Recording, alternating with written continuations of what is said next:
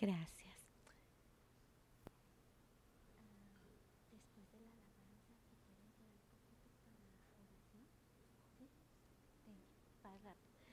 Buenos días, hermanos. Qué bendición, hermanos, estar aquí en la casa del Señor. Dice la palabra del Señor: me alegré con los que me decían, a la casa del Señor iremos, porque ahí es donde el Señor derrama bendición y vida eterna, hermanos. Les invito a que nos pongamos de pie y tómense de las manos ahí con su compañero o compañera que está ahí a un lado. Y vamos a orar, hermanos, para comenzar este servicio en este hermoso día. Vamos a orar. Padre y Dios nuestro, venimos delante de tu presencia con alabanza, con acción de gracias, porque tú eres grande y maravilloso. Tú eres el Señor y venimos delante de ti en esta mañana. Y Señor, reconocemos que tú eres nuestra roca, nuestro refugio. Tú eres el Señor de la iglesia y el príncipe de los pastores. Eres la puerta, la verdad y la vida. Señor, venimos en esta mañana y aquí estamos, Señor, y te rendimos, Señor, nuestro fruto de labios, alabanza, Señor, que viene desde el fondo de nuestro corazón, imperfecta, Señor, pero sabemos que es suficiente para ti, Señor. Gracias te damos y pedimos que tu Espíritu Santo, Señor, se mueva en medio de nosotros, que traiga sanidad, Señor, que traiga liberación, que traiga alegría y gozo y paz a nuestras vidas. Bendito sea la roca de nuestra salvación. Gloria a ti, Señor, en el nombre de nuestro Salvador, Cristo Jesús. Amén y amén. Hermanos, vamos a la escritura de este día, y el salmo de este día se encuentra en número 18, Salmo número 18.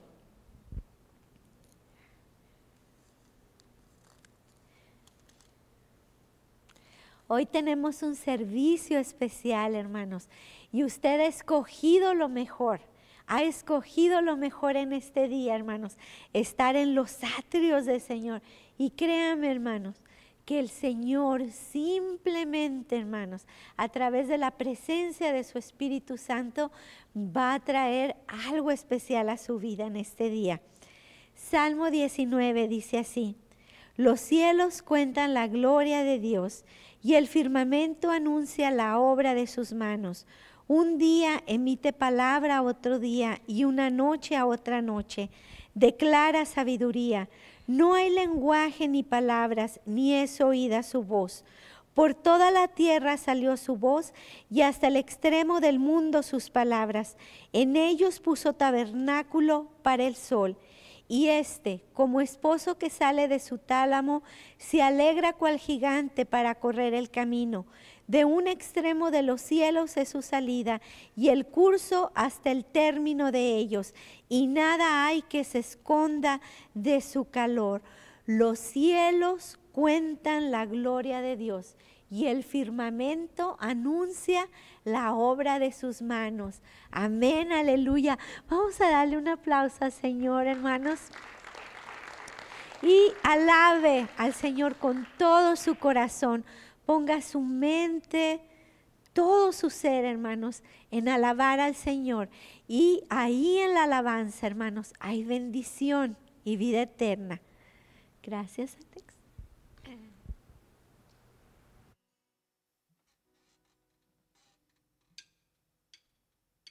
Me envuelves hoy con una canción, melodía de tu amor. Cantas libertad en mi adversidad, hasta que huyó el temor. Ya no soy un esclavo del temor, yo soy hijo de Dios. Ya no soy un esclavo del temor, no, yo soy hijo de Dios.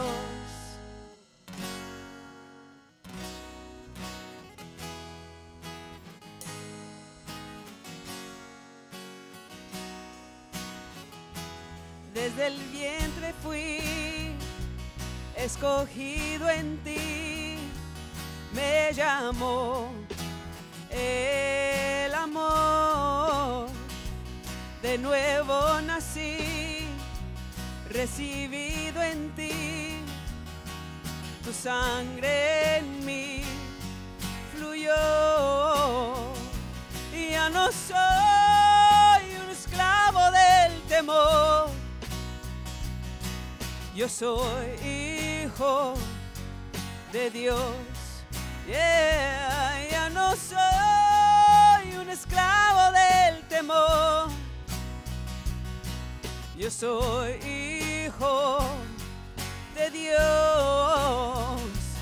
Ya no soy un esclavo del temor, yo soy hijo de Dios. Yeah, ya no soy un esclavo del temor, yo soy hijo de Dios. Yeah.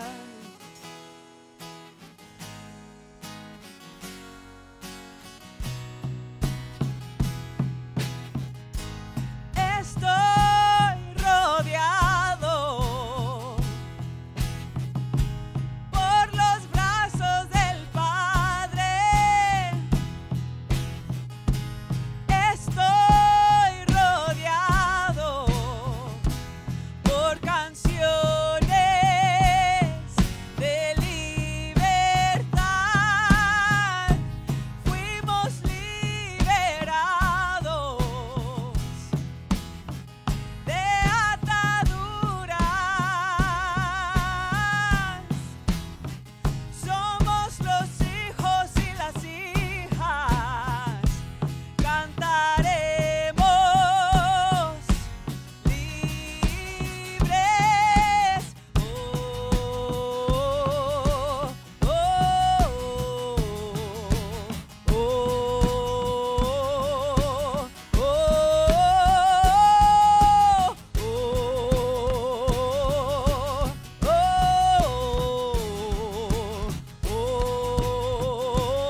oh, oh, abriste el mar para que yo camine. Tu amor ahogó todo el temor.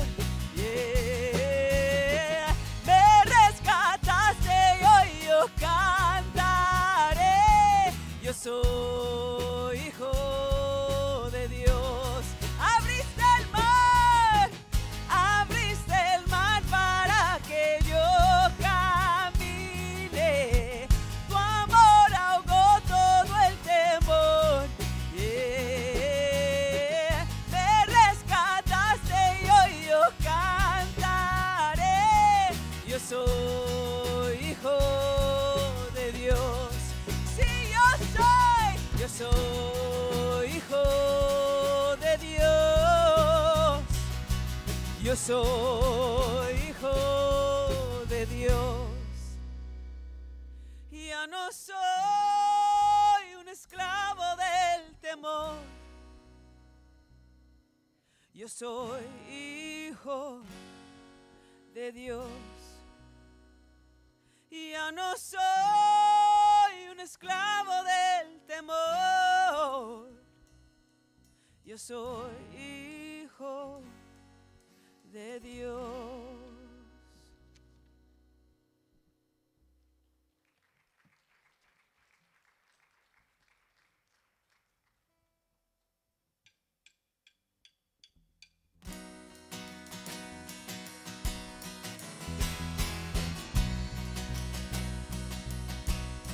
El mundo busqué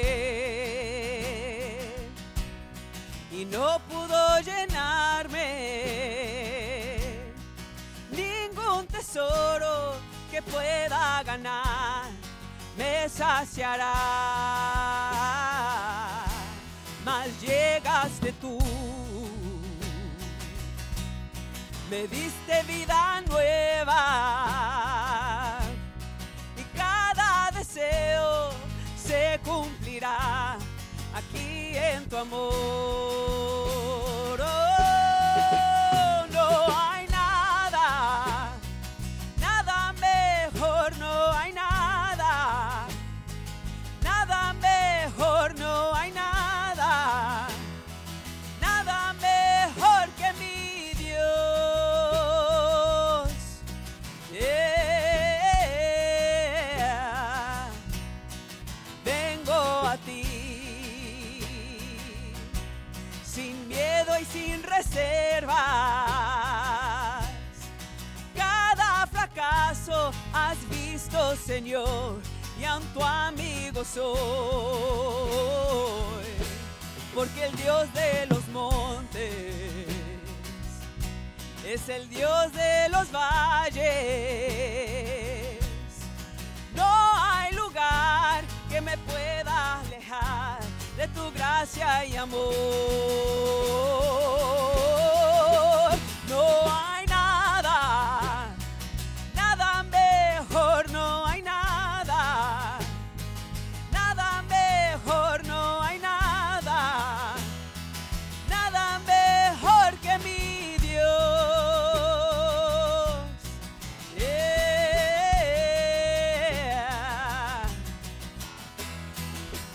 Cambias lamento en danza, de cenizas traes vida, cambias culpa por gloria, sé que solo tú lo harás.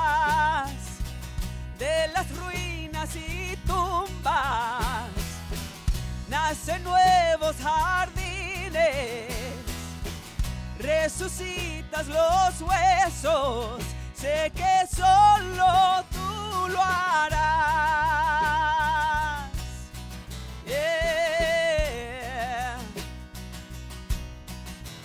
No hay nada, nada mejor, no hay nada, nada mejor, no hay nada, nada mejor que mi Dios. Oh, no hay nada, no hay nada, nada mejor, no hay nada, nada mejor, no hay nada, nada mejor que mi Dios. Yeah. De las ruinas y tumbas nacen nuevos jardines, resucitas los huesos, sé que solo tú lo harás, sé que solo tú lo harás, sé que solo tú lo harás.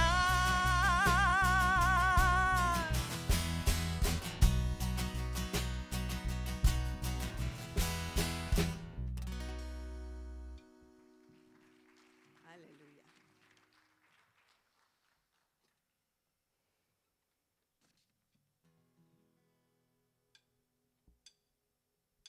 Levanto mis manos, aunque no tenga fuerzas. Levanto mis manos,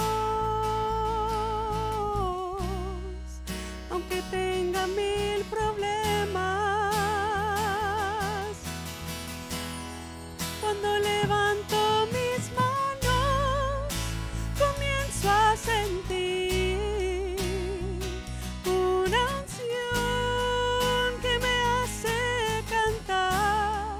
Cuando levanto mis manos, comienzo a sentir el fuego.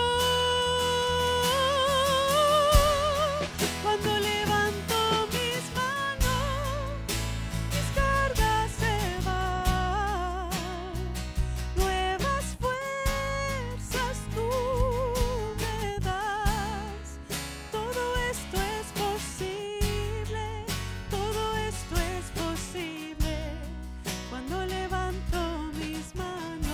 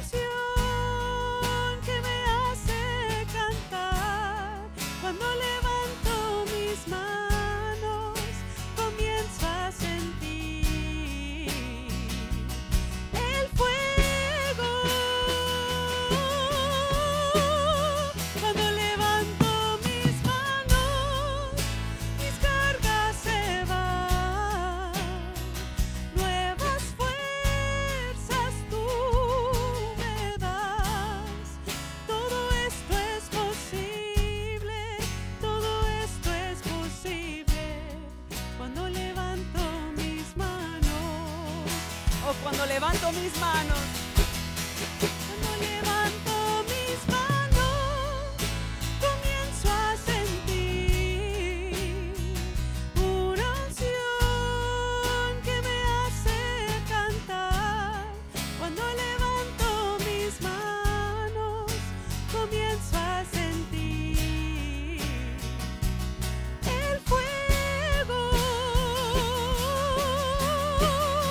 Cuando levanto mis manos, mis cargas se van. Nuevas fuerzas tú me das. Todo esto es posible, todo eso es posible. Cuando levanto mis manos, todo eso es posible, todo eso es posible. Cuando levanto mis manos.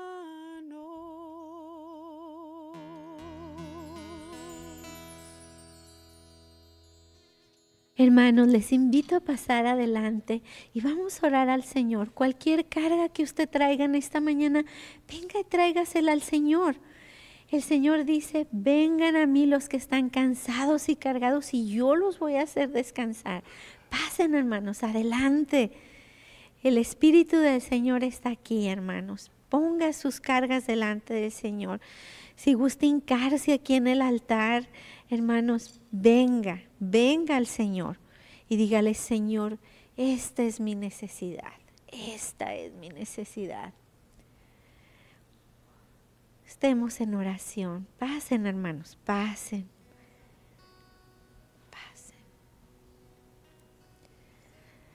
Grande y maravilloso eres, Señor. Incomparable, Señor. Generación en generación cantará tus obras, Señor. Celebrará tus hechos y tus maravillas. Señor, aquí están tus hijas y tus hijos delante de ti. Y tú que conoces hasta lo más profundo del corazón, sabes su necesidad y su petición en este día. Señor, escucha la oración de tus hijos. Escucha la necesidad de tu pueblo, Señor. Y tú nos dices, ¿que habrá algo difícil para mí? Si solo creyeres, verás la gloria de Dios. Yo soy tu sanidad. Yo soy tu sanador. Yo soy tu proveedor. No tengas miedo. Yo proveeré. Yo soy tu paz y yo soy tu gozo. No tengas miedo. Yo estoy contigo. Sigue firme y adelante, que la diestra de mi poder está sobre de ti. Yo enjugo las lágrimas de tus ojos. Nunca has estado solo y nunca has estado desamparada, porque el Señor Todopoderoso es tu guardador. ¿Habrá algo imposible para mi hija? ¿Habrá algo imposible para mi hijo?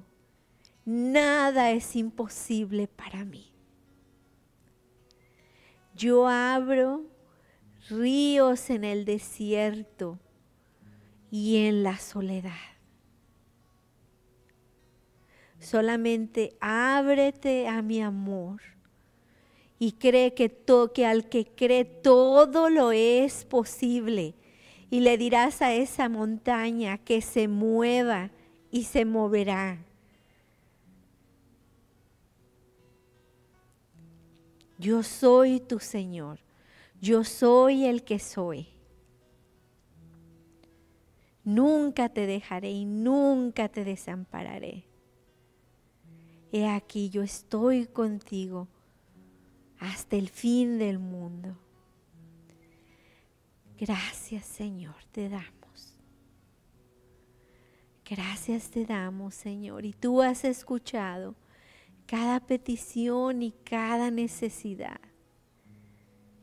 Y tú nos dices en este día, permanezcan en mí y llevaréis mucho fruto que glorifica mi nombre. Permanece en mí. Permanece en mí. Yo soy tu luz y tu salvación. ¿De qué has de atemorizarte? Gracias, Señor. Gracias porque tú escuchas la oración, Señor. Y ahora nos levantamos, Señor, en bendición y en victoria, sabiendo que al que cree, todo le es posible. Gracias te damos, Señor. Hermanos, vayan con su bendición. Y antes de irnos, quiero que oremos todos juntos por nuestro hermano Felipe Martínez, hermanos. Vamos a orar.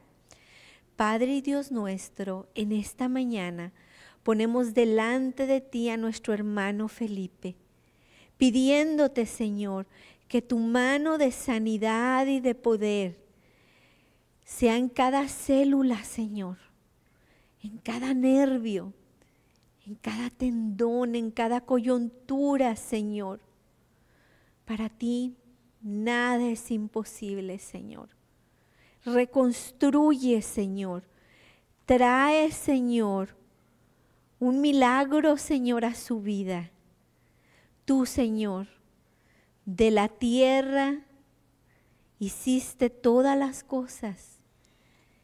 Y de la tierra, Señor, tú hiciste a un ciego ver nuevamente. Padre, te pedimos ese milagro para nuestro hermano Felipe. En el nombre de Jesús. Amén y amén. Amén, hermanos. Pueden sentarse. Y gracias, Alex. Gracias, hermanos. Y antes de seguir, hermanos, con la palabra de este día, quiero que salgan de sus lugares y vamos a dar la paz del Señor. Vamos a dar la paz, pero quiero decirles, alto, alto, alto, hermanos.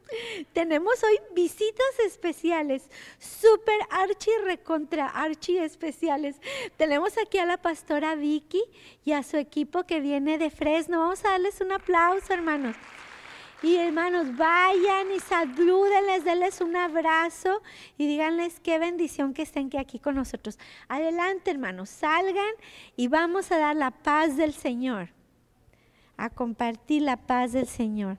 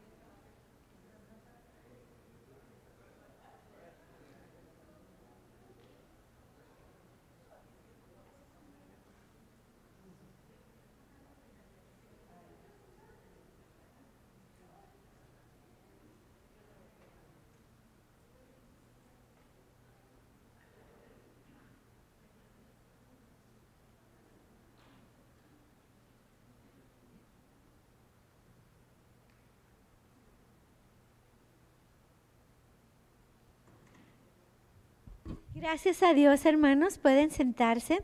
Y quiero dejar, hermanos, un momento por si alguien de ustedes tiene una palabra de gratitud en esta mañana, algún testimonio, una bendición que quieran compartirnos, hermanos.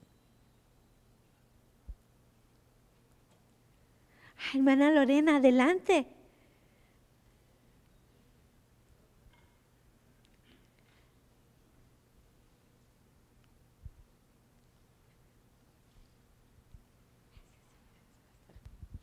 Dios les bendiga, hermano. Yo quiero darle gracias al Señor porque Él ha sido más que bueno conmigo. En los meses pasados para atrás con el pronóstico que me habían dicho que yo tenía cáncer del seno. Me hicieron una biopsia, me hicieron otra, me hicieron varios mamogramas y todo, y incluso instalaron en mi seno derecho un granito de titanio para donde supuestamente el cirujano iba a trabajar. Pero les doy para la honra y la gloria de Dios que el cirujano de cirujanos me sanó. Me dice el doctor el jueves, me dice, gracias a Dios no tienes nada, gracias a Dios estás limpia. Y yo le decía al grupo de las hermanas en la mañana, ese granito de titanio que está ahí, cada día, cada mamograma que saquen, que nos tenemos que estar haciendo, porque a los 6 meses tengo que volver a ir, me va a demostrar la misericordia y el favor de Dios. Me va a enseñar que cada día el Señor está ahí. Y yo le doy gracias a Dios por su misericordia. Ayer me habla mi hermana, yo estaba en el cine con mis hijos, mi hermana Rubí me dice, ¿sabes qué? Supuestamente ayer dejaban salir a mi cuñado Felipe porque mi cuñado Felipe estornudó y él tiene una operación aquí en su cuello acá atrás para reparar los tendones y estornudó y se le abrió y empezó a sangrar, que si él se hubiera quedado en su casa, él hubiera muerto desangrado. Y vino él, gracias a Dios, se tranquilizó, le habló a la ambulancia y yo venía feliz y contenta. Yo venía alabando a Dios en mi carro porque ese mismo día cuando me dijeron, no tienes nada. Entonces viene eso y me dice, ¿sabes qué? Me habla mi hermana espantada y me dice, a Felipe se lo está llevando a la ambulancia, ya voy para allá. Ella trabaja en Orosi. En Orosi, en Ivanhoe, son varias millas. Y dijo, ¿sabes qué? Ya voy para allá. Le dije, no te preocupes, todo va a estar bien. Me manda una foto de una abertura grande, como si ahí la carne viva.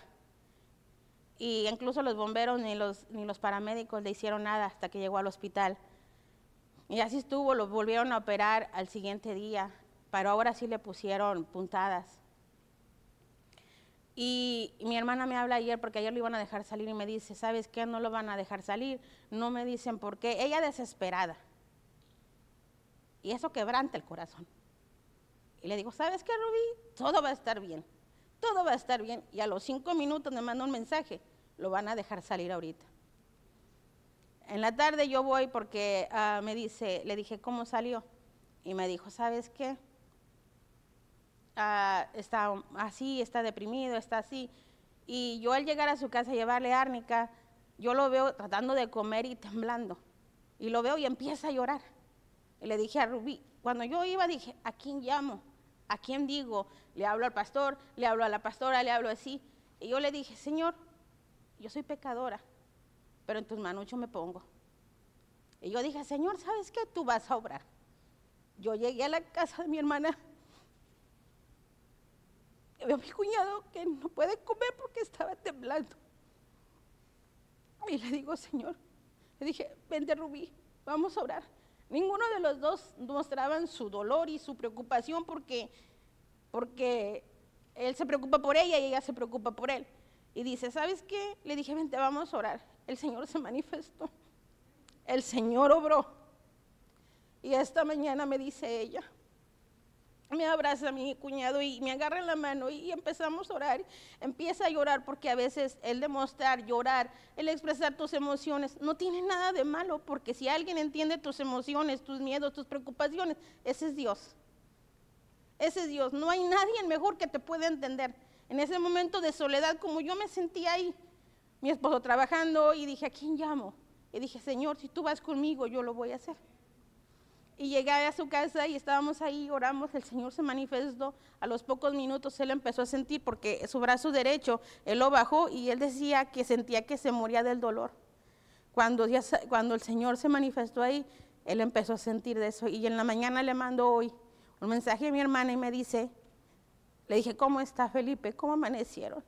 Y me pone unas manos y un corazón que es muchísimo mejor que ayer. No soy yo.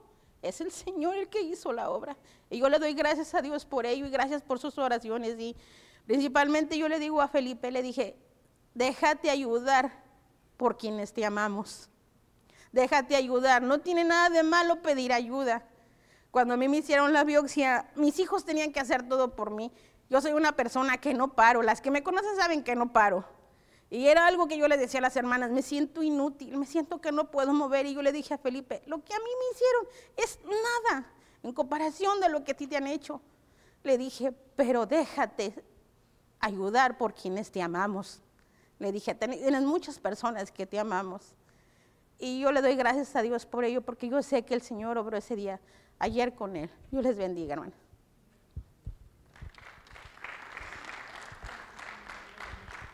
Muchas gracias, hermanos. Hermanos, estemos en esa fe, en esa firmeza y orando por el hermano Felipe, que el Señor reconstruya cada célula, cada parte de su ser. Bueno, hermanos, pues ahora sí, sin más preámbulos, le dejo el lugar a la hermana Rosa, que tiene la palabra de esta mañana. Adelante, hermana.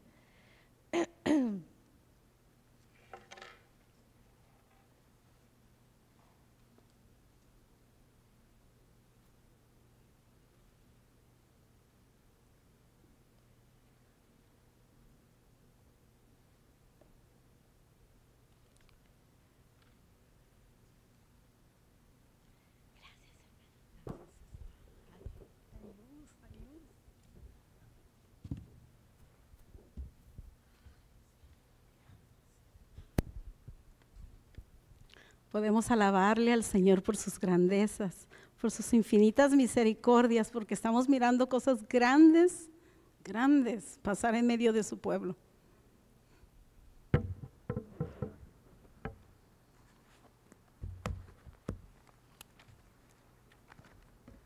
Vamos orando primeramente, hermanos, que sea el Señor quien... Sea el Señor quien unja mis labios de barro. Señor Dios y Padre Celestial, le doy gracias, Señor. Gracias por el privilegio, Señor, que me das de presentarme delante de ti. Yo sé que tú tienes un mensaje para tu pueblo, Señor, y que has tratado conmigo primeramente, Señor. Gracias, gracias, gracias. Hay gratitud en mi corazón y te alabo y te exalto y te glorifico, porque tú eres el Rey de Reyes y Señor de Señores. Te pido que unjas mis labios, Señor, que pueda yo hablar, Señor, toda verdad, Señor, y que pueda compartir tu palabra con libertad. Te lo pido en el nombre poderoso de nuestro Señor Jesucristo. Si vamos, hermanos, directamente vamos a leer en un pasaje que se encuentra en Marcos. El Evangelio de Marcos, Marcos capítulo 13, si ya lo tienen, digan amén, amén, porque en esta iglesia alabamos al Señor y decimos amén y gloria a Dios, porque somos llenos de su Espíritu Santo. Amén. Okay. Dice así la palabra de Dios en el capítulo 13 de Marcos. Vamos a comenzar con el versículo 5, del 5 al 13, y dice así la palabra de Dios. Jesús respondiéndoles comenzó a decir: mirad que nadie os engañe, porque vendrán muchos en mi nombre diciendo: yo soy el Cristo, y engañarán a muchos. Mas cuando oigáis de guerras y rumores de guerras, no os turbéis, porque es necesario que suceda así, pero aún no es el fin. Porque se levantará nación contra nación y reino contra reino, y habrá terremotos en muchos lugares, y habrá hambres y alborotos, principios de dolores son estos. Pero mirad por vosotros mismos, porque os entregarán a los concilios y en las sinagogas os azotarán, y delante de gobernadores y de reyes os llevarán por causa de mí para testimonio de ellos. Y es necesario que el evangelio sea predicado antes a todas las naciones. Pero cuando os trajeren para entregaros, no os preocupéis por lo que habéis de decir, ni lo penséis, sino lo que os fuere dado en aquella hora, eso hablad. Porque no sois vosotros los que habláis, sino el Espíritu Santo. Y el hermano entregará a la muerte al hermano, y el padre al hijo, y se levantarán los hijos contra los padres y los matarán. Y seréis aborrecidos de todos por causa de mi nombre. Mas el que persevere hasta el fin, éste será salvo. Esa es palabra de Dios y damos gracias al Señor.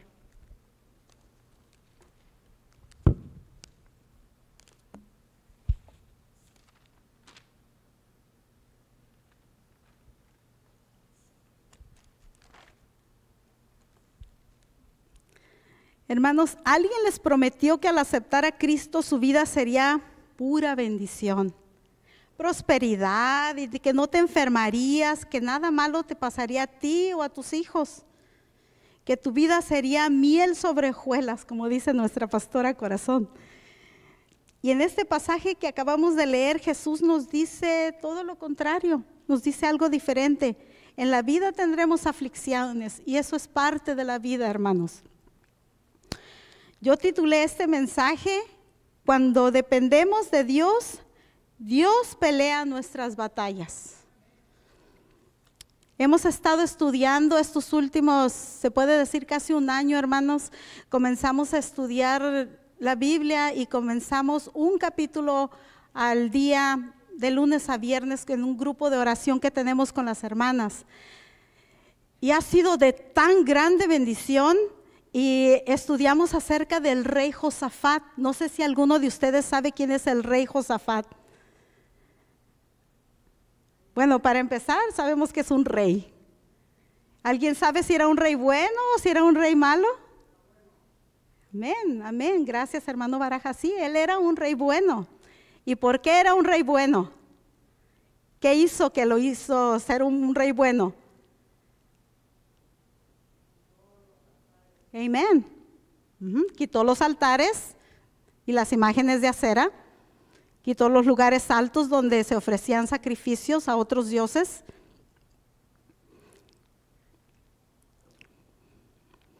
Bueno, pues vamos a estudiar y esta historia la encontramos en el capítulo 20 de Segunda de Crónicas. Y yo sé que esa historia fue de grande bendición cuando la leímos con las hermanas y nos quedamos con que la oración de Josafat es la oración que vamos a guardar en nuestro corazón para cuando estemos pasando por momentos difíciles, momentos de pruebas, momentos de enfermedad, de aflicción, vayamos a ese pasaje.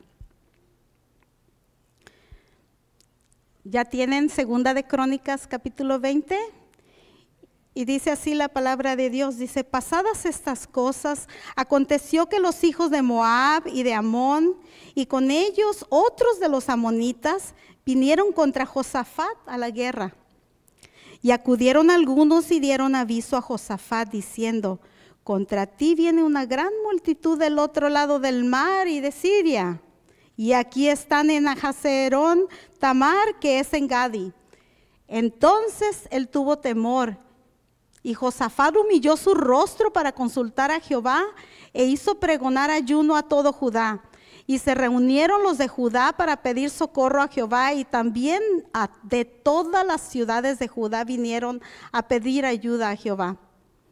Entonces Josafat se puso en pie en la asamblea de Judá y de Jerusalén, en la casa de Jehová, delante del atrio nuevo. Y dijo: Jehová, Dios de nuestros padres, ¿no eres tú Dios en los cielos y tienes dominio sobre todos los reinos de las naciones? ¿No está en tu mano tal fuerza y poder que no hay quien te resista? Dios nuestro, ¿no echaste tú los moradores de esta tierra delante de tu pueblo Israel y la diste a la descendencia de Abraham, tu amigo, para siempre? Y ellos han habitado en ella y te han edificado en ella santuario a tu nombre, diciendo: si mal vinieres sobre nosotros, o espada de castigo, o pestilencia, o hambre, nos presentaremos delante de esta casa y delante de ti, porque tu nombre está en esta casa. Y a causa de nuestras tribulaciones clamaremos a ti, y tú nos oirás y salvarás. Ahora pues, he aquí los hijos de Amón y de Moab y los del monte de Seir, a cuya tierra no quisiste que pasase Israel cuando venía de la tierra de Egipto, sino que se apartase de ella y no los destruyese. He aquí ellos nos dan el pago viniendo a arrojarnos de la heredad que tú nos diste en posesión. Oh Dios nuestro, ¿no los juzgarás tú? Porque nosotros no hay fuerza contra tan grande multitud que viene contra nosotros. No sabemos qué hacer y a ti volvemos nuestros ojos. Y todo Judá estaba en pie delante de Jehová con sus niños y sus mujeres y sus hijos. Y estaba allí Jaziel, hijo de Zacarías, hijo de Benaía, hijo de Jehiel, hijo de Mactanías, levita de los hijos de Asaf, sobre el cual vino el Espíritu de Jehová en medio de la reunión. Y dijo: oíd Judá todo, y vosotros moradores de Jerusalén, y tú, rey Josafat, Jehová os dice así: no temáis ni os amedrentéis delante de esta multitud tan grande, porque no es vuestra la guerra, sino de Dios. Mañana descenderéis contra ellos, y he aquí que ellos subirán por la cuesta de Sir, y los hallaréis junto al arroyo, antes del desierto de Jeruel. No habrá para qué peleéis vosotros en este caso. Paraos, estad quietos, y ved la salvación de Jehová con vosotros. Oh Judá y Jerusalén, no temáis ni desmayéis.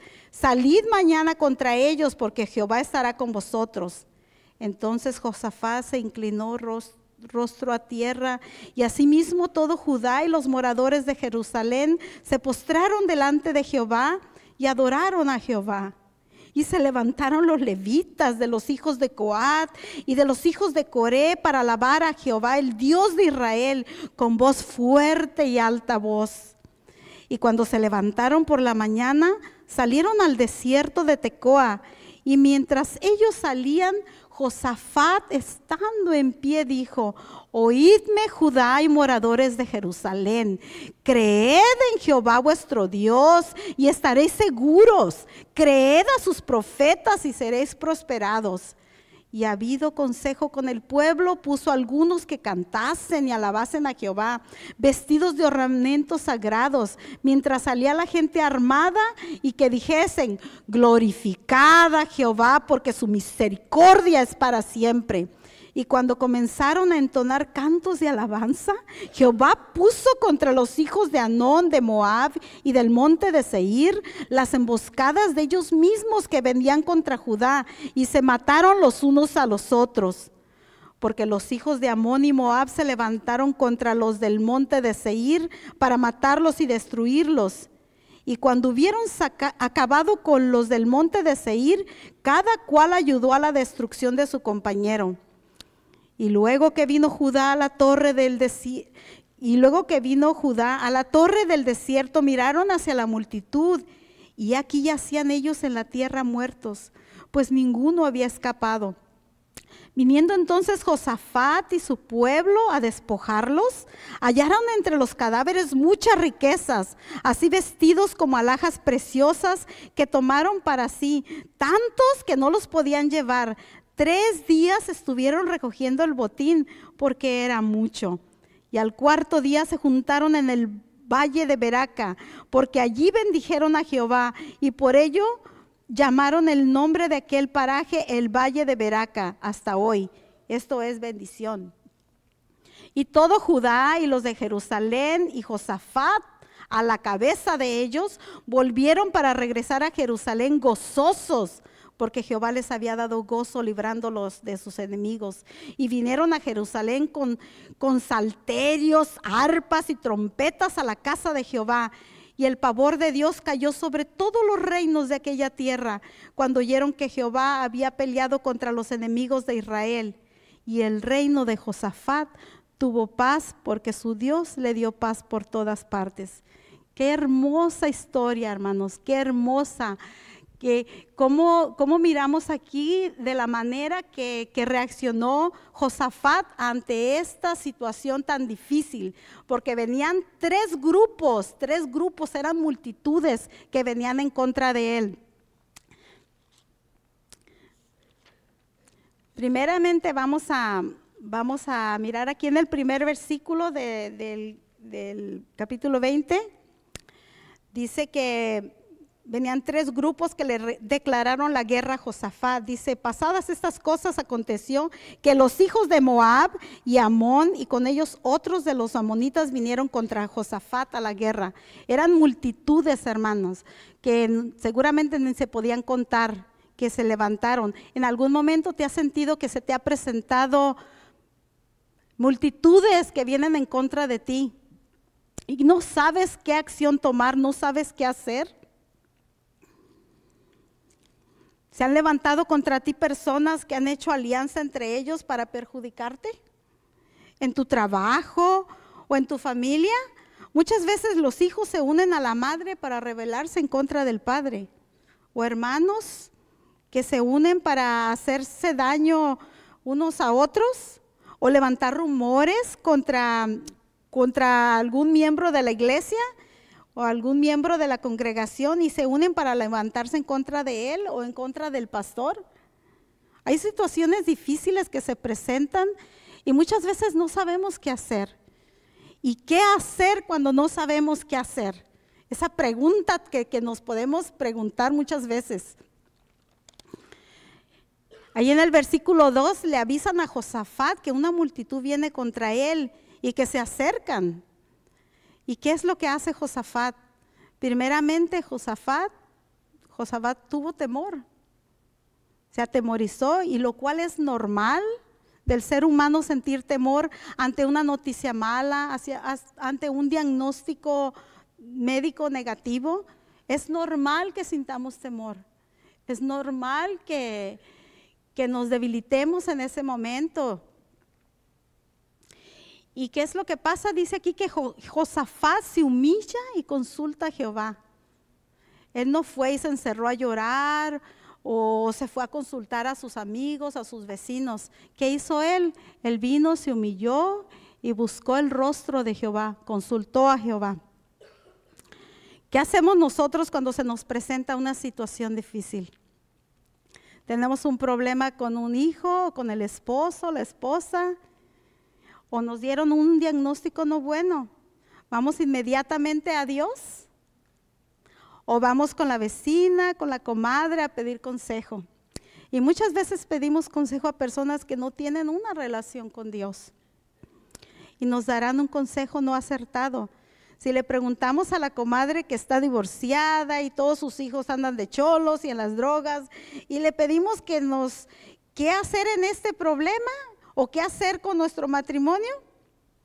¿Qué hacer con nuestro hijo que está pasando esa edad tan difícil de rebeldía? ¿Ustedes creen que nos va a dar un buen consejo? ¿O nos va a saber guiar? Claro que no. Pero ¿qué hizo Josafat? Josafat vino y buscó al Señor, vino y buscó la dirección del Señor.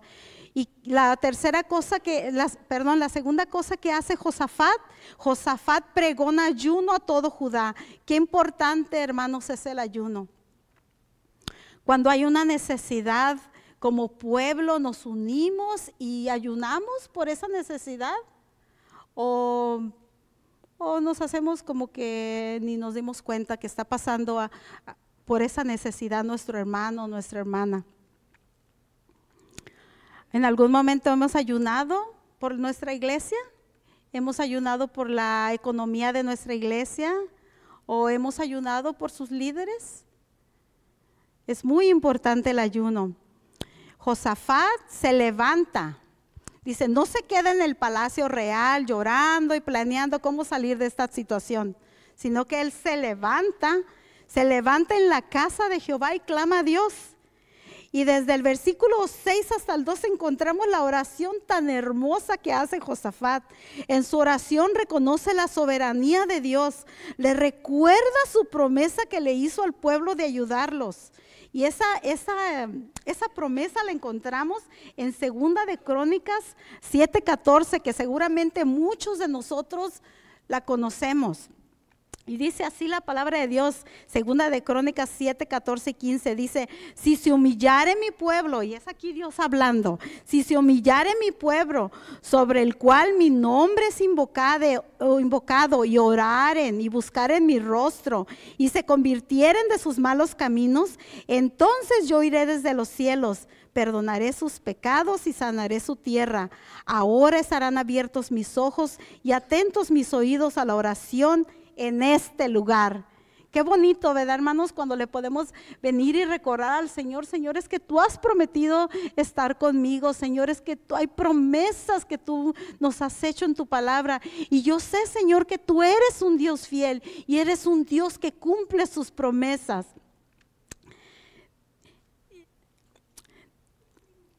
La otra cosa que hace Josafat en esta oración, le pide justicia a Dios, porque la justicia de Dios no es la justicia de los hombres.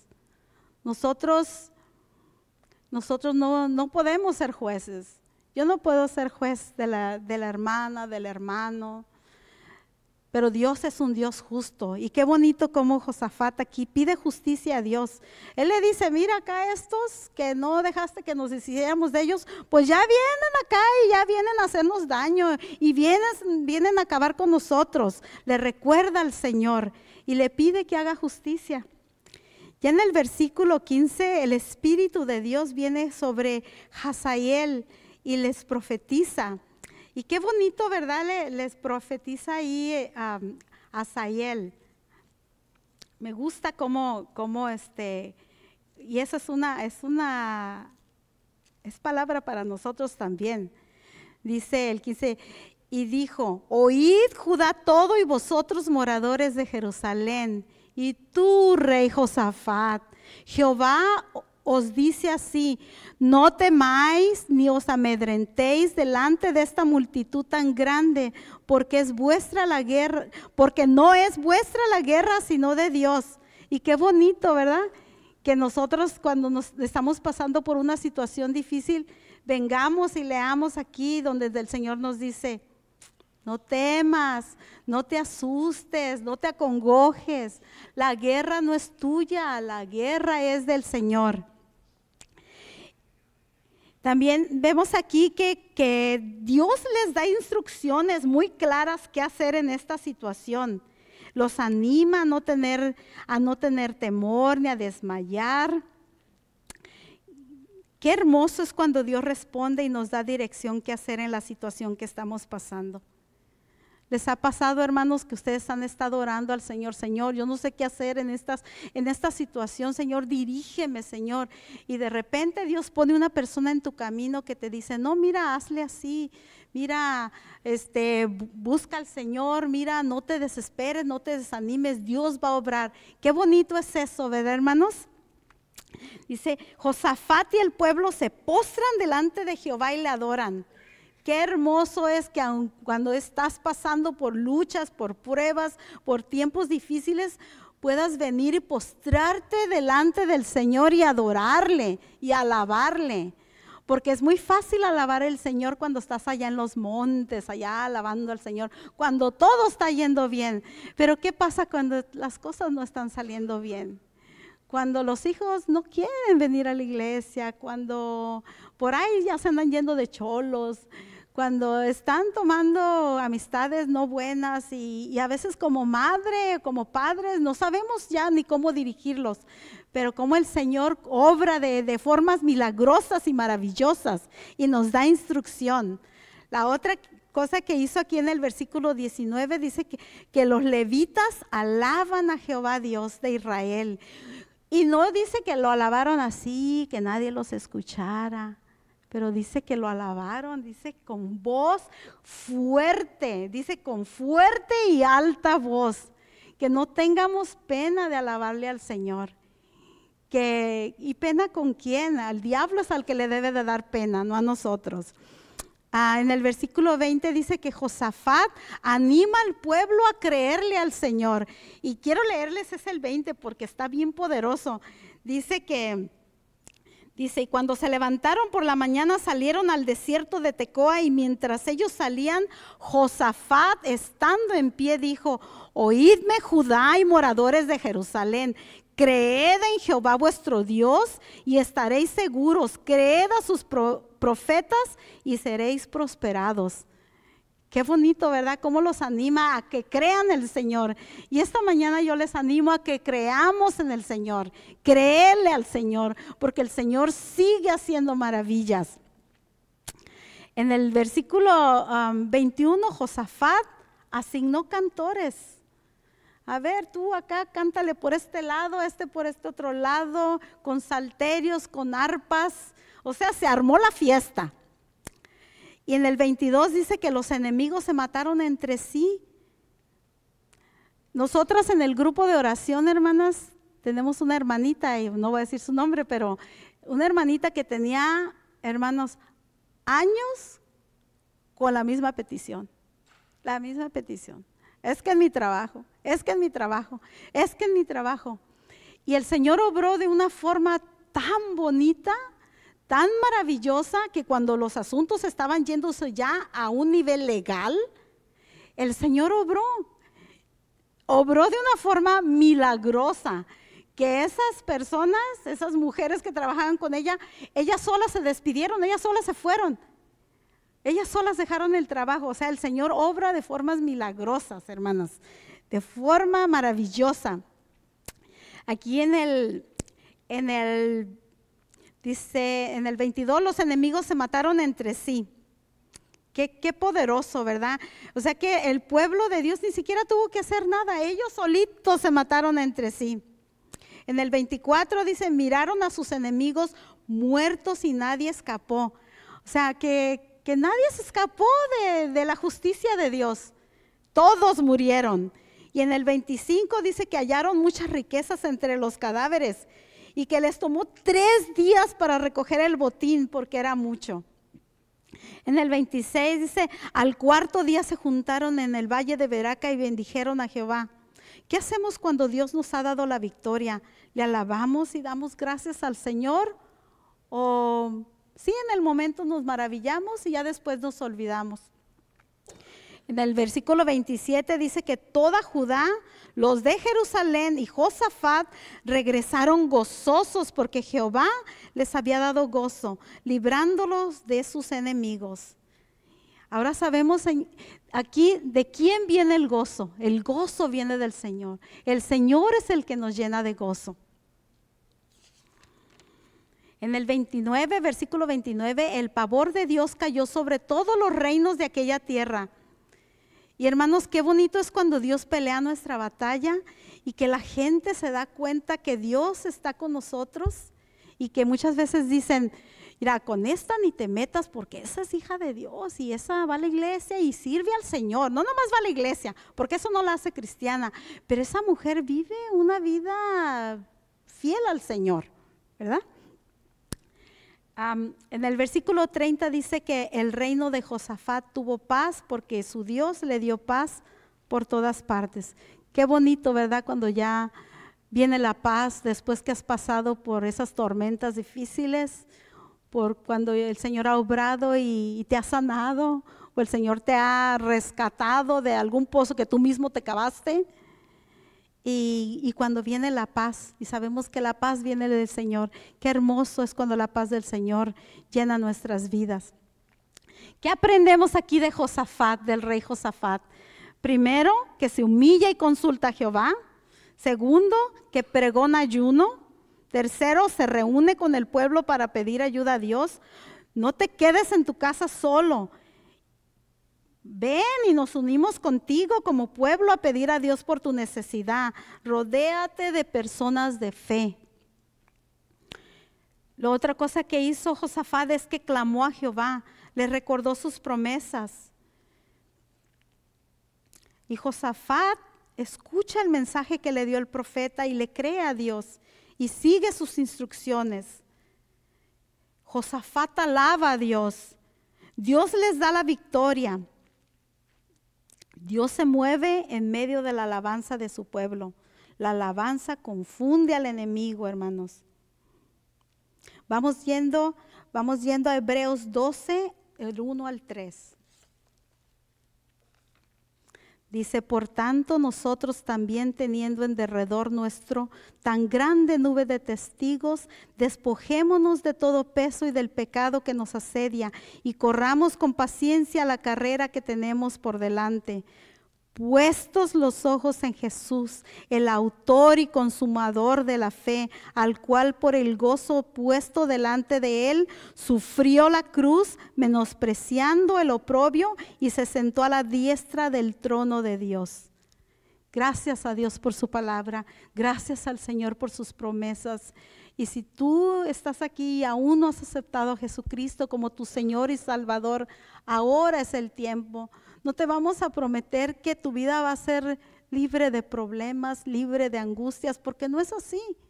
Pero lo que sí te podemos decir que cuando tú aceptas a Jesucristo como tu Señor y tu Salvador, el caminar de esta vida vas acompañado, porque Cristo camina con nosotros en nuestras luchas, en nuestras pruebas, en nuestras tristezas, en nuestras alegrías. En todo el tiempo Él es Emmanuel, Dios con nosotros.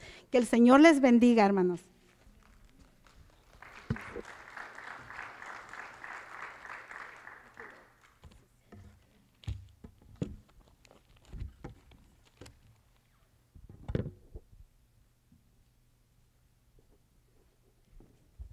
Gracias, hermana Rosa, qué hermosa palabra. Gracias, gracias, hermana. Hermanos, pues vamos a seguir con los anuncios, pero antes de seguir, yo quisiera pedirle a Vicky y a su equipo que pasen aquí al frente porque queremos orar por ustedes. Ellos están levantando una iglesia, una comunidad de fe en Fresno. Y eso nunca es fácil, hermanos. Es tan difícil. Me acuerdo que una vez le dijimos a un hermano,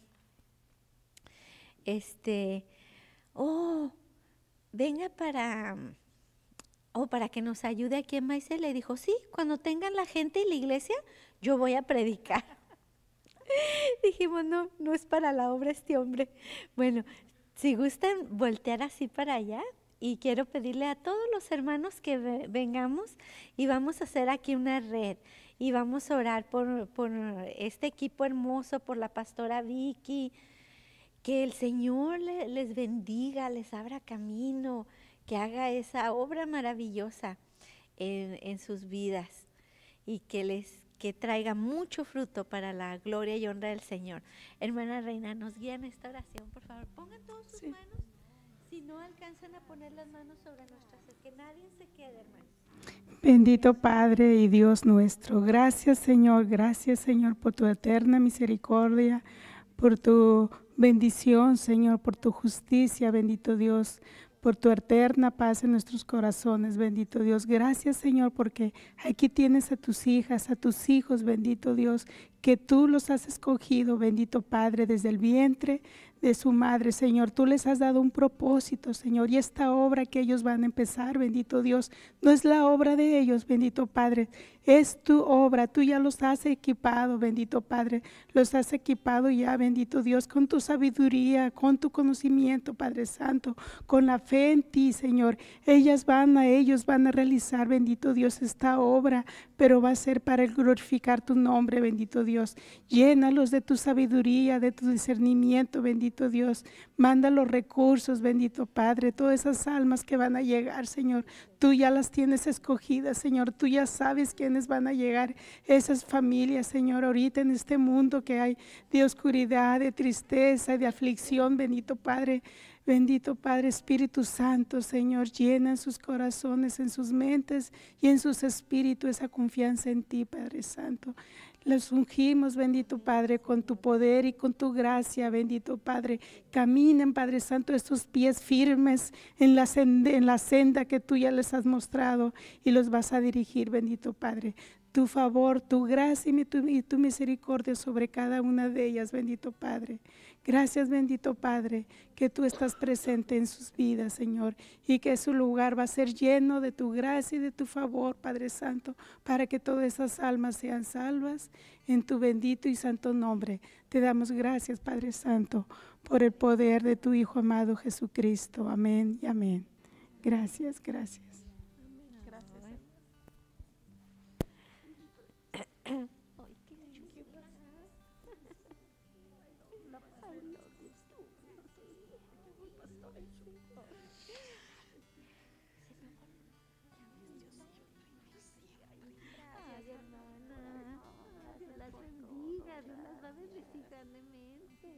Hola, hermana, Dios las bendiga. Mi hijita, Dios las bendiga.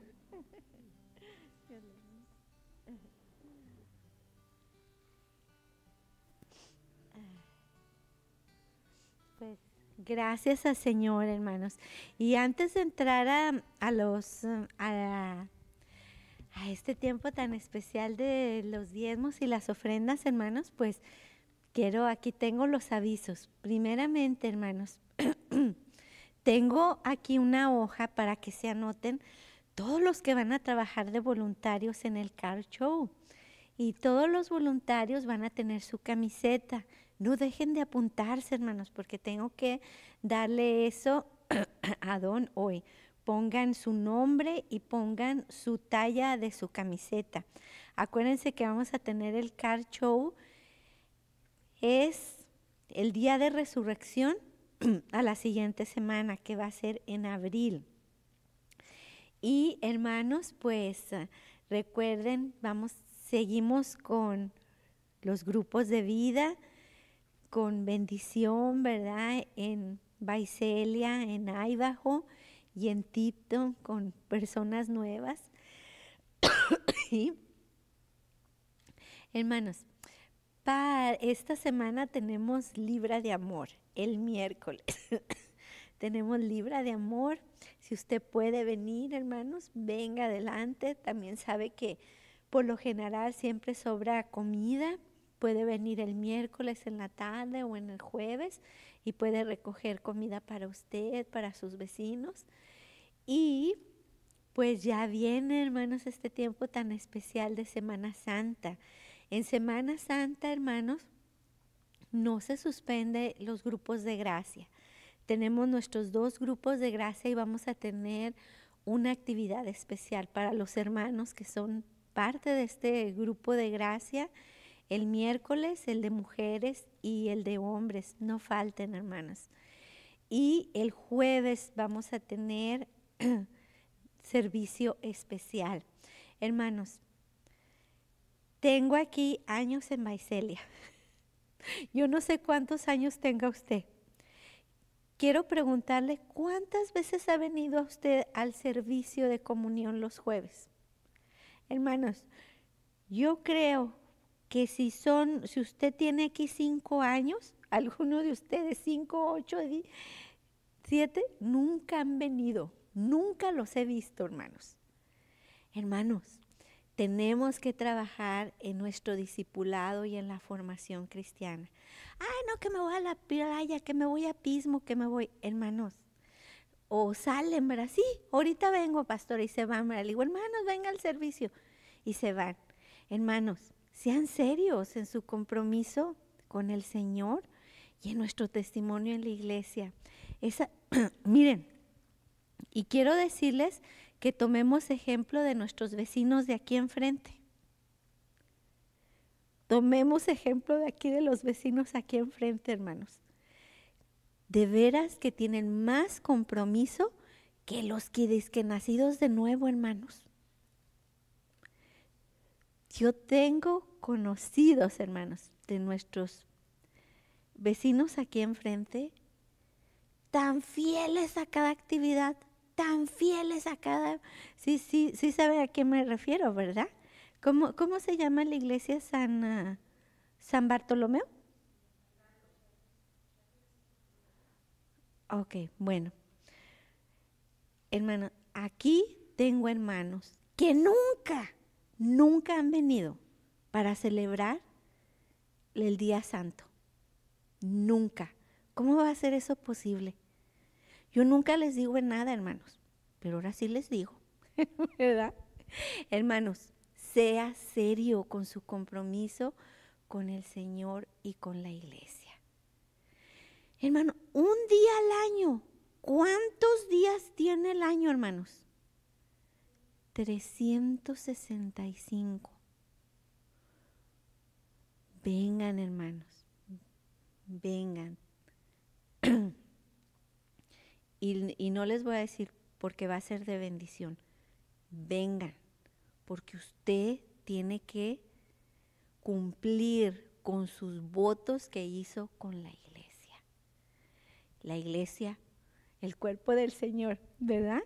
Entonces, hermano, Semana Santa, ya tenemos esta situación. No hay estacionamiento en nuestra iglesia, hermanos, de todas las personas de nuestros vecinos que vienen aquí enfrente. Nos dan más testimonio que nosotros. ¿Cómo va a ser eso? Ay, ya me puse muy regañona, ¿verdad? Bueno, hermanos, Jueves Santo, servicio de comunión, aquí les esperamos. Y el sábado, hermanos, el sábado de gloria vamos a tener un retiro, día de campo. Siempre estamos aquí en la iglesia, ¿verdad? No, nos hace falta salir, nos hace falta ir al río, nos hace falta salir, hermanos, llevar la luz allá afuera. Y nos vamos a ir al día de campo a las 7 de la mañana en Three Rivers, hermanos. Espero que vayan, hermanos, espero que vayan. Va a ser algo muy bonito. Y el domingo de resurrección, el servicio va a ser a las 6:30 de la mañana y después vamos a tener nuestro desayuno. No falten, hermanos, vengan esa mañana vestidos de blanco, dar testimonio que el Señor resucitó. Y, hermanas, si ya ahorita nos podemos ir anotando para el desayuno, dice el pastor Steve que es el desayuno loco, ¿verdad? Loco y delicioso, con arroz con leche, con chilaquiles, con nopalitos, de todo, ¿verdad? Entonces, si se pueden ir anotando con lo que usted va a traer, hermanos, con las conchas, los chilaquiles, el menudo, pues muy bien. Porque, hermanos, ya llegó. No llegó Sergio el bailador, ¿verdad, hermanos? Pero ya llegó el tiempo. Entonces, anotarnos. Así es de que, ¿todo entendido y anotado, hermanos? ¿Sí? ¡Ay, qué bueno, qué bueno! Gracias a Dios. Pónganlo, repásenlo, apúntenlo, porque luego se le olvida a uno, hermanos. Luego se le olvida a uno, ¿verdad? Entonces, ¿qué van a hacer ahora, hermanos? Se van a anotar todos los que van a ser voluntarios en el car show, en la venta de la comida o en otras cosas que ustedes vayan a trabajar para su camiseta. Y bueno, hermanos, ahora sí vamos a ponernos de pie y vamos a traer con gozo y alegría los diezmos y las ofrendas delante del Señor. Adelante, hermanos.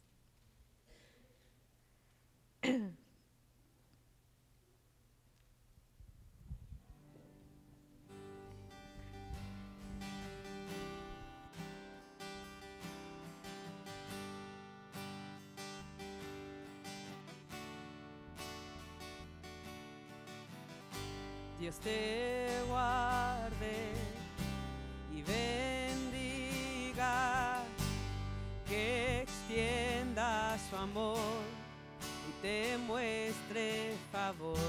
Dios te mire con agrado y te dé paz. Dios te guarde y bendiga, que extienda su amor y te muestre favor. Dios te mire con agrado y te dé paz. Y amén, amén, amén, amén, amén,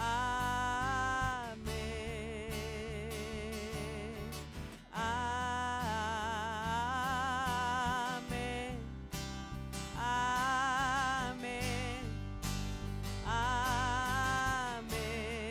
Oh, Dios te guarde, Dios te guarde y bendiga, que extienda su amor y te muestre favor.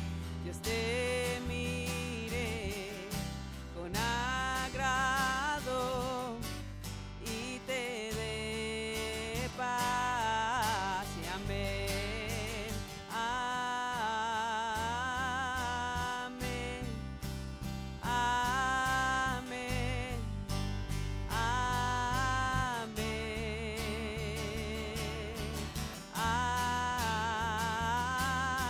amén, amén, amén. Oh, que te cubra con su gracia, que te cubra con su gracia hasta 1000 generaciones, tu familia y tus hijos y los hijos de tus hijos, que te cubra con su gracia hasta 1000 generaciones, tu familia y tus hijos y los hijos de tus hijos, su presencia te acompañe donde quiera que tú vayas, que te llene, te rodee, va contigo de mañana y de noche, en tu entrada y salida, en tu llanto y alegría. Él te ama, su presencia te acompañe donde quiera que tú vayas, que te llene, te rodee, va contigo de mañana y de noche, en tu entrada y salida, en tu llanto y alegría. Él te ama, Él te ama, Él te ama, Él te ama, Él te ama, Él te ama, Él te ama, Él te ama, yeah.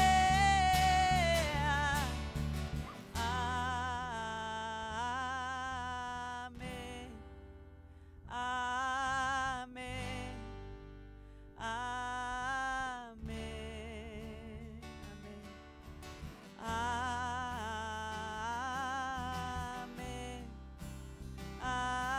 amén,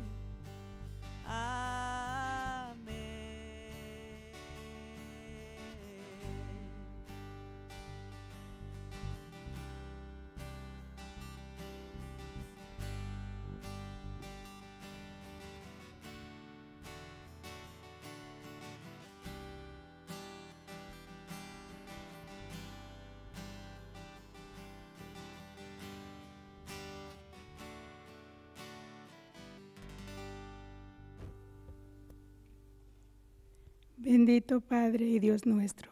Gracias, Señor, gracias, bendito Padre, por amor a tu Hijo Jesucristo. Gracias, Señor, por todos tus hijos, mis hermanos, que aquí humildemente y confiados, que en ti, Señor, está la provisión, que tú eres el dador, que tú eres el que nos das el pan diario de cada día, Señor.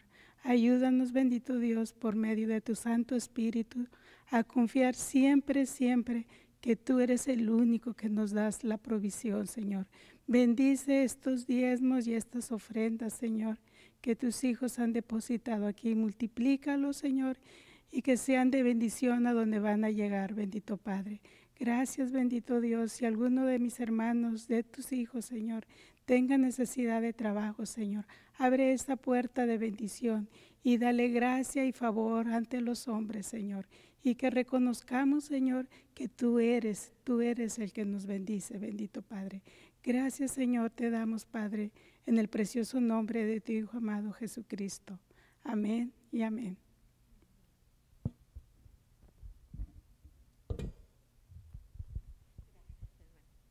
Hermanos, si se sientan un ratito, ya no los voy a regañar. Es que se nos pasó un aviso. Marisela, ¿gustas pasar, mija?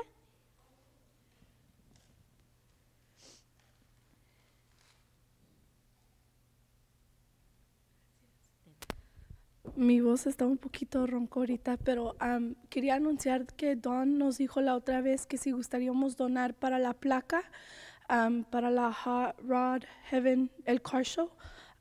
Muchas personas, creo que necesitaba 4 espacios y es el dinero que van a donar, son para las camisas, también para la placa y para muchas cosas que van a usar para lo que van a dar para los premios, para los que ganan el primer lugar del car show.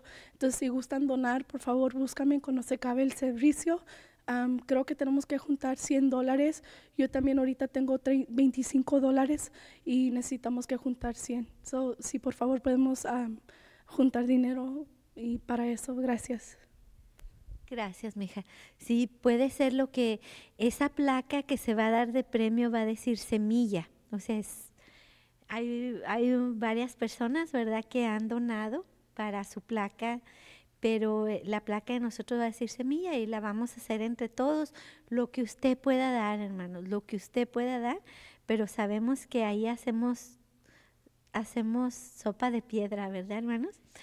Hermanos, pues yo estoy muy contenta, tuvimos aquí a Vicky y a su equipo y todos ustedes. Yo quiero mucho a Vicky es muy especial para mí y para Marcelo, es como nuestra familia. El año pasado se casó su hija Valeria y estuvimos ahí en su boda, estuvo tan bonito y hemos tenido ahí unas aventuras, ¿verdad? Hemos andado ahí en las madrugadas, hermanos, sin nada, sin carro, sin nada, sin viendo ahí, ¿verdad? Pero ahí andamos y gracias a Dios, Vicky, qué bueno que nos acompañaron. Pues hermanos, vamos a ponernos en pie y vamos a despedirnos y recuerden que todos están invitados a las galletas y al cafecito. Todos nos vamos a las galletas y al café, hermanos. Y le voy a pedir al hermano Orlando que por favor nos despida, por favor, con una palabra de bendición. Tómense de las manos, hermano. Bueno, hermanos, pues inclinemos nuestro rostro y vamos a hacer esta oración. Bendito Dios, te damos gracias, mi Señor, por tu presencia, Señor, en nuestras vidas, en nuestros corazones, Señor. Gracias por la palabra que nos trajiste, Señor, de cualquier situación, bendito Dios, ponerte a ti primero, mi Padre. Porque solamente tú traes consuelo, paz al necesitado, al afligido, traes alegría, Padre. Te pido, bendito Dios, que bendigas a cada uno de mis hermanos en este día, Señor, de mis hermanas, Señor, de la pastora Vicky, Señor, que tú la bendigas, la sigas fortaleciendo, Señor, en ese ministerio, Señor, que tú has puesto, bendito Dios. Padre Santísimo, también te pido por mis hermanos, Señor, que estén pasando en cualquier situación, Señor, los pongo delante de ti en esta semana, Padre. Llévanos en paz, en bendición, Señor, y que esta semana, Padre, la presencia de tu Espíritu, Señor, sea guiándonos, sea fortaleciéndonos, sea bendiciéndonos, bendito Dios. Así también te pido por aquellos hermanos que están enfermos, Padre, que tu bendición, Señor, sea con todos ellos. Te damos gracias, mi Dios. En el nombre de nuestro Señor Jesucristo te lo pedimos. Amén. Estamos despedidos, hermanos.